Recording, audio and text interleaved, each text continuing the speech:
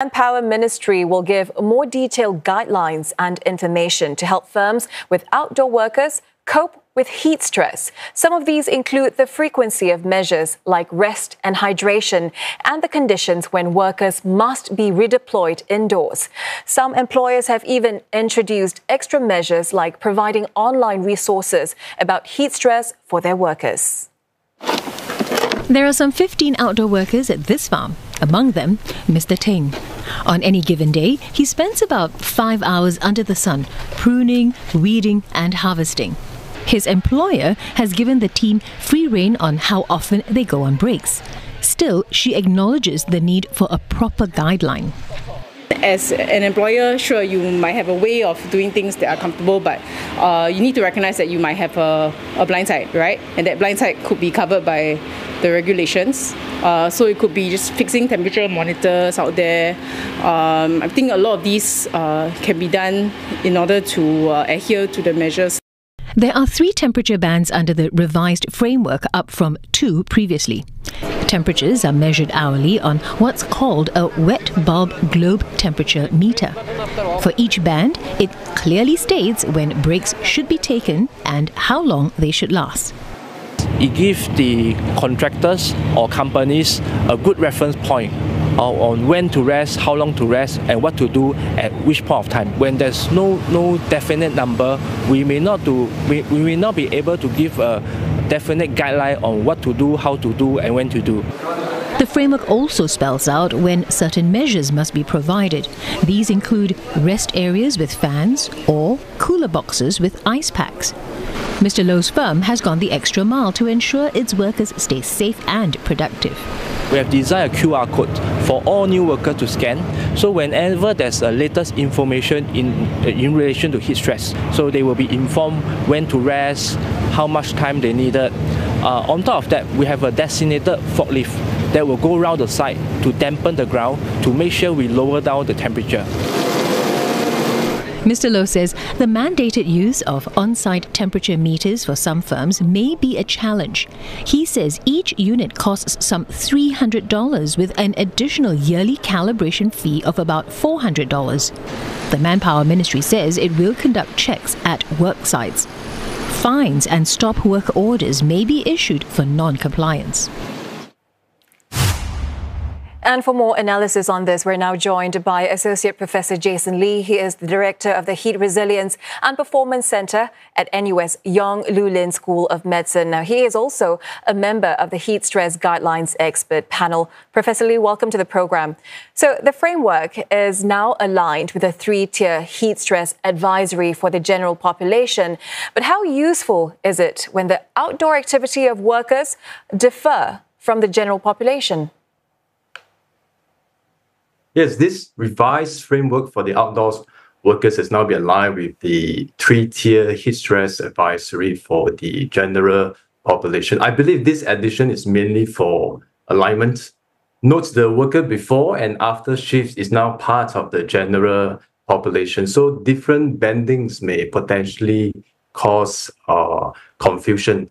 Okay, now the demands on the workers will be higher than the general population. So if everything else stays constant, then one would expect the same WBGT bandings to be potentially too liberal for the workers. But we must note that with the revised framework, has also included mandatory measures specific to each band to reduce the resultant heat strain. So you can say while the heat load is higher for the workers, these measures are also in place to reduce the overall heat strain imposed on them.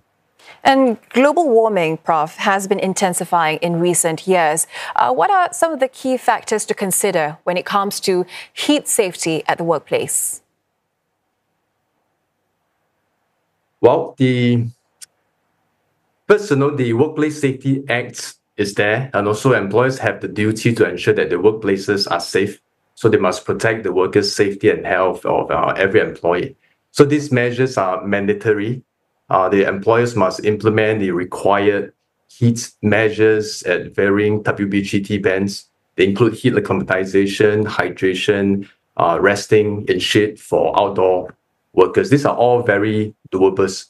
And also I hope that the ministry will continue to monitor whether these measures these mandatory measures are sufficient and adjust them accordingly in face of a warming world. The concerns that we have about heat safety at the workplace, in what ways do the revised guidelines address those concerns? The revised guidelines, I believe the motivation is to augment compliance by making it more specific and clearer what exactly to do in each banding. But above all, in my opinion, at the end of the day, the employers and the occupiers must believe that these measures are beneficial for their workers and their businesses. I want to emphasize that good heat measures are good for workers and also businesses. It's not a zero-sum game.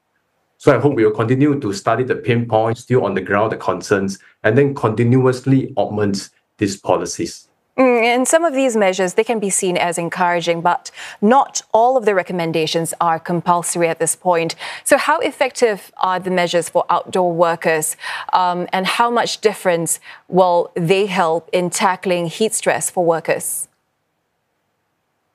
Well, as I mentioned earlier, these measures, some of them are mandatory. So I think it's not asking too much, for the employers to implement this based on the bandings.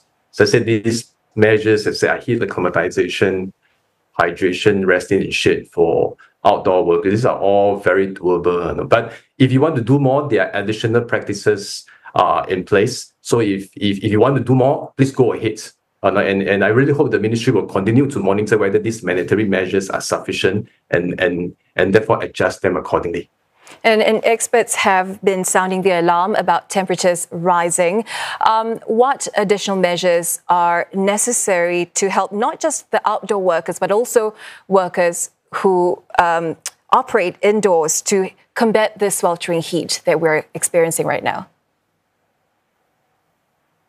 Yeah, both outdoor and indoor workers and those, including those working in confined space, the attention needs to be given to them. But first, we need to be first aware that thermal discomfort is not just about preventing heat injuries. It can also reduce work productivity very significantly in our context, the safety and also the morale of our workers. So number one, the employers must first recognize that this warming world that we are in is inevitable, and therefore heat management for the company must be a critical aspect of corporate social responsibility.